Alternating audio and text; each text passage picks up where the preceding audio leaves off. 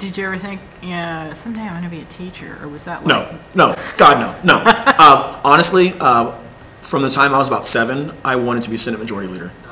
I didn't go into politics.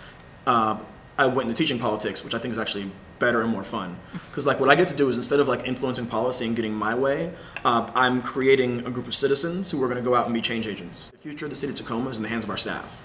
If Tacoma is going to become a world-class city, it's going to be because we economically developed the east side of Tacoma.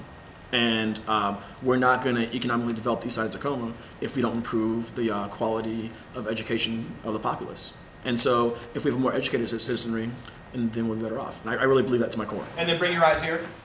Through no fault of your own, we have 2 days before winter break and a bunch to do still.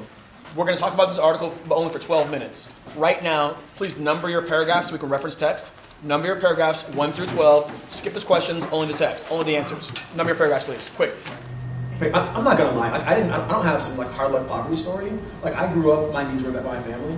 But at the same time, if you would have told me when I was 8 years old that I was gonna have the life that I have and have the things that I've been able to enjoy as a person, like I wouldn't have believed you. My job is to take kids who are in poverty and give them the same supports that middle class kids have, and help to elevate them to like a middle class life.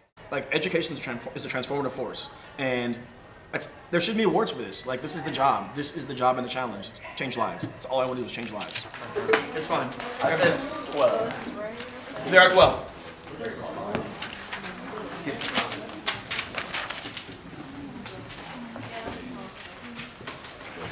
Again, we don't have a lot of time. I want to make sure we use this time well.